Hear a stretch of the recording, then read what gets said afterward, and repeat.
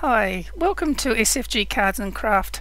Today I'm going to show you how I managed to do this really cute Stampendous Winter Birds stamp set using the Distress inks. This is the actual stamp I'm just showing there on the screen. The inks that I was using, it's called Winter Birds by the way, the inks I was using is Distress inks, Rusty Hinge, Brushed Corduroy and Gathered Twig for the browns. Then I used Candy Apple, Lucky Clover, which is the green, and the dried marigold, which is just a tiny little bit of that. These are black and white glaze pens, Sakura glaze pens. I use those on it. You don't actually see me use the black one, but I do use it. That was VersaFine black Onix. This is actually the Mama Elephant So Fancy Creative Cuts. I only use the very large one on the outside, which is my standard one that I use for all of my cards. And there's the card already stamped with the black Onix, and I've got the clear superfine Ranger clear embossing powder, the superfine version of it on there. Okay, now what I'm doing here, I'm just grabbing a number 4 round brush and wetting it. Just dampening it actually, not too much water on this one, just a little bit of water. I'll wipe some of it off. Getting the tail feathers just sort of dampened with the clean water. And then I come in with the Rusty Hinge, which is the main colour on this one. Just, I don't know why I'm pausing for there, I'm probably checking the monitor, I'm sorry, the camera. Yes, I was deciding to bring it in a little bit. I'm just putting the Rusty Hinge on as the base colour, just coating it all over, just basically blocking it in. And then I'm just dotting on some brushed corduroy just to sort of darken the tips of the feathers. It sort of oozes up the feather into the Rusty Hinge and sort of blends the two together a little bit. You notice it later on once it's dry, you can see how it's sort of blended in.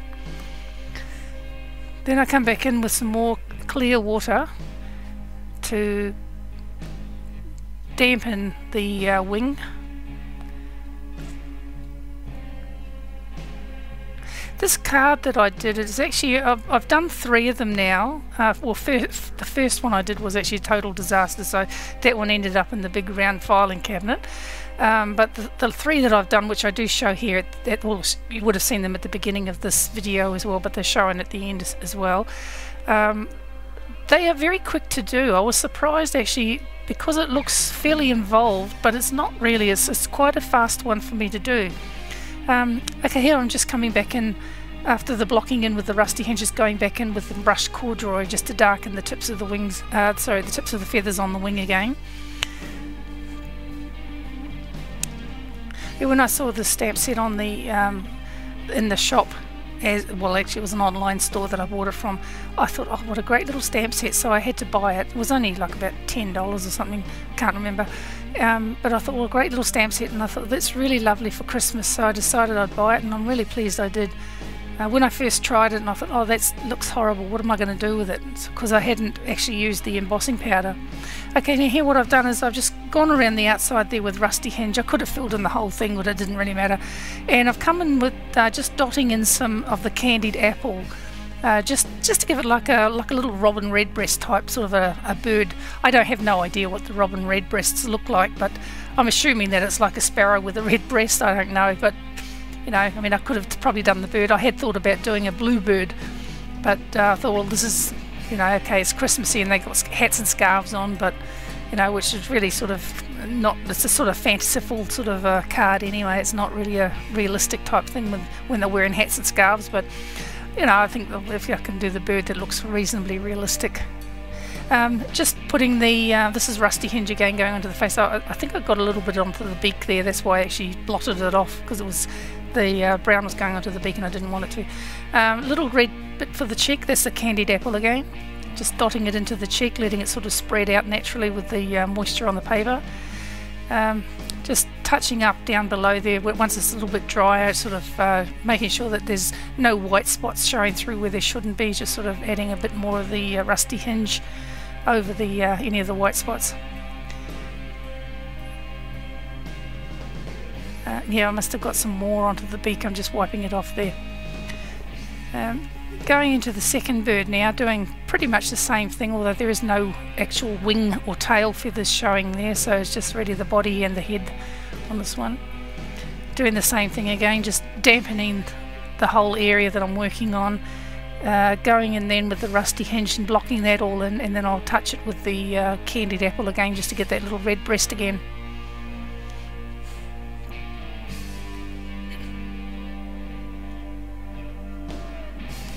Got some more onto the little pom-pom that's on the bird's hat there, just trying to get it off because I want those to remain white. I don't want those to have colour on them. And again, you'd think that with the embossing powder there that I'd be able to get away with doing that, but unfortunately I didn't. And there's the candy apple going on now. Because this bird's sort of sitting sideways, the candy apple has to go underneath its little hat area as well, under the pom-pom there a little bit, so that's more central onto its body. Even though it appears to be off to one side, it's probably because it's just sitting there the way it's sitting, it's more central on its body that way. Just sort of getting rid of a little bit that sort of seemed to have spread out a little bit far there. Just dampening the face to get it ready again for the rusty hinge to go on.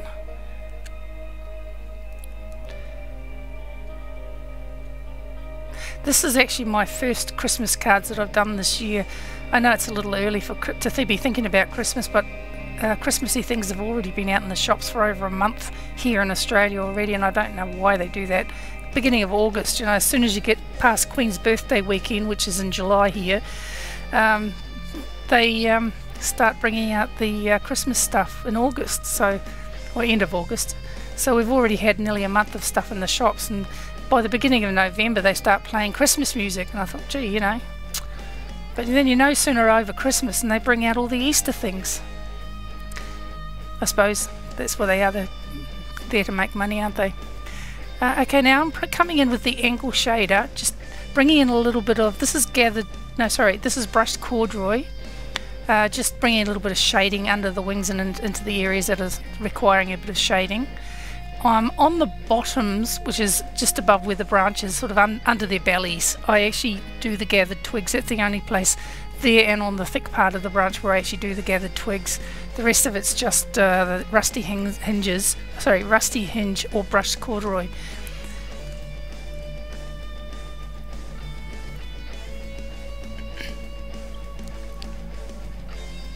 I didn't think I needed to speed this up because it's fairly fast doing it anyway. I do speed up when I'm doing the hats and scarf and also the snow area on the branch, because that's just fairly straightforward. There's nothing fancy about that. There's no rocket science in that, so I decided that I'd leave the whole normal speed in of this one so you can see how quick it is to do it. So it's only been running about 7, not even quite 8 minutes yet, and I'm already nearly finished the birds. So it is a very fast one. This is something that you could even mass produce if you wanted to, I suppose, because of how fast it is. If you had some kids, they could probably help you with the hats and the scarf and putting the snow on, if you could trust them to do that, of course. And you just do the painting on the birds, make mass produce family made cards. It would be quite nice. Just coming in there, this is the brushed corduroy, just doing some shading under the hat area and under the chin of the birds, just to bring out a little bit of the colouring on it, I suppose, because the faces looked a bit pale prior to that, but as it was only just an undercoating, like a blocking in of the rusty hinge initially. So just a bit more shading on this one, and then the birds will actually be finished, and then I just got to do the hats and the scarves.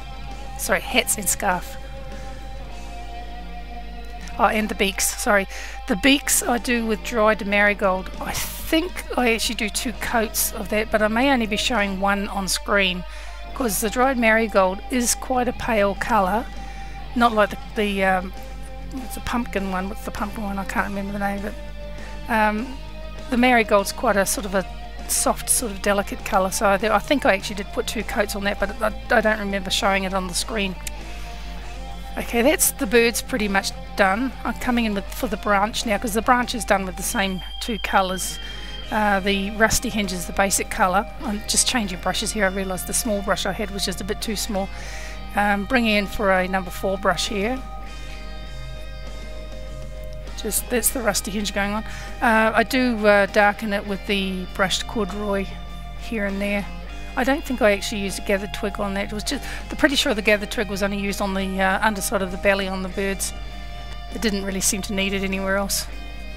I didn't think anyway.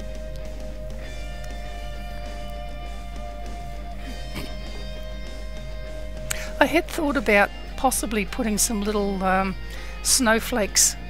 I've got a stamp set that's got little tiny snowflakes in it, but I thought, well, no, it probably doesn't really need that. So I thought, no, I'll just leave it like it is, like a winter sort of a look, and I thought it looked quite nice. Just bringing this is the brushed corduroy now. Just bringing in a little bit just to shade the bottom of the branch. There's not much branch showing anyway. It's all pretty much covered with the snow.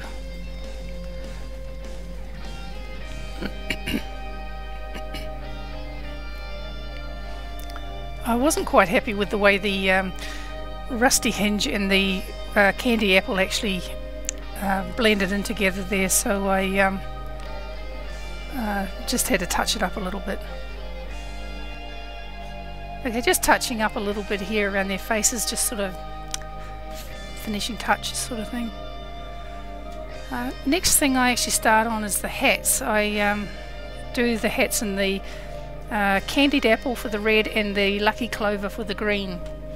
Those two are the brightest of the red and greens that I have in the distress inks. I'm not sure if there is any others brighter than these, but I ended up putting 2 coats of each on.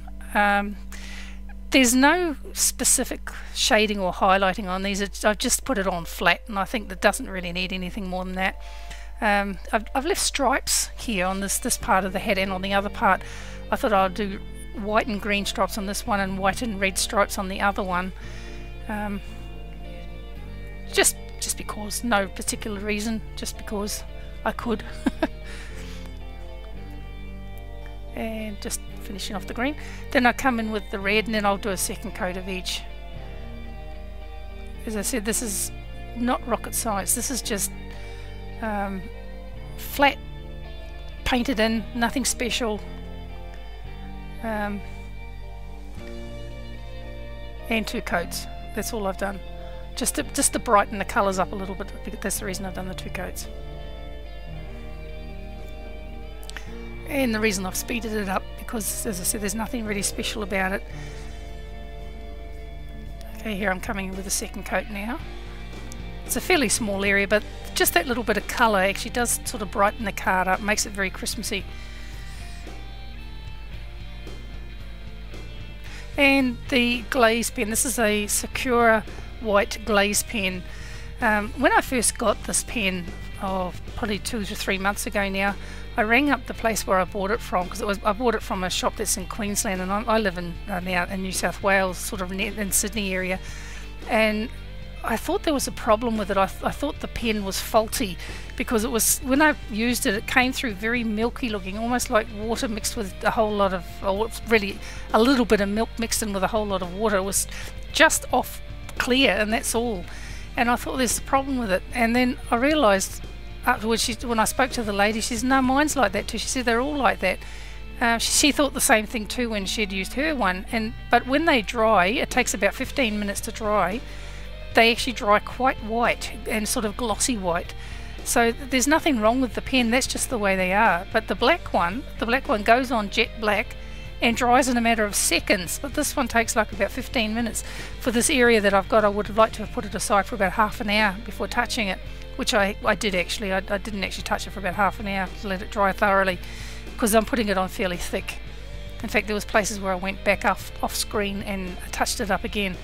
Okay, you can see how thick it is on there. It's like almost like paint, but that actually comes up quite white after it's dry. Okay, well that's basically the panel finished, and then I will put it onto the cards and come back and show you what they look like. Okay, well there's the finished cards. Now I have done 3 of them. This is the one I actually just worked on here now, the one with the red, and I've put inside and a Happy New Year. So it's got Merry Christmas on the outside and a Happy New Year inside.